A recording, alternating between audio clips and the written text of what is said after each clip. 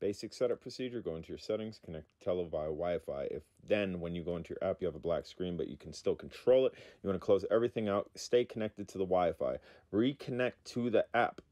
You should have your camera. You should be able to see, and then you can fly the drone. So basically what I'm going to show you here, I'm going to show you a little look at the drone.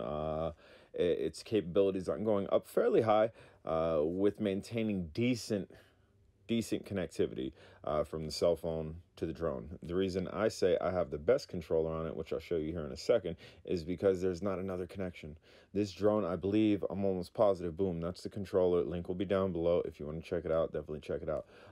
This controller doesn't add another connection. All your other controllers adds another connection. You're connected to the drone via Wi-Fi. Then you got to connect to a Bluetooth controller, which this thing specifically says not to be around Bluetooth with it, and then you're going to connect to another controller. As you can see, it's skipping. I've gone up pretty high here.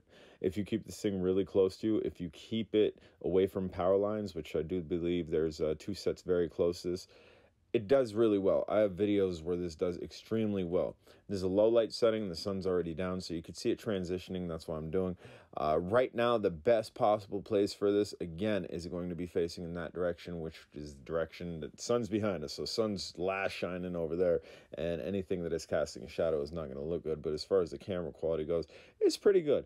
And again, this is a screen recording. Towards the end of the video, I will show you.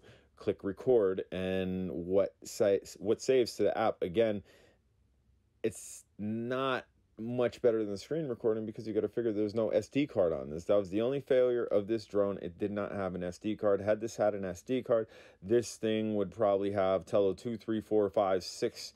Every generation they could have probably let go of another one. Because the drone's stable. There's no GPS on this. It's really nice.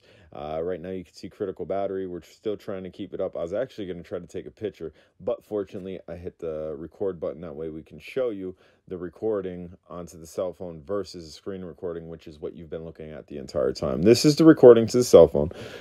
Very easily to tune this through an app as far as increase the resolution and brightness, but I did none of that. I just wanted to show you exactly what the drone's getting. And again, this is the best direction because the sun's behind us. Guys, if you haven't subscribed, smash the subscribe button. Questions, comments, concerns, put it down below.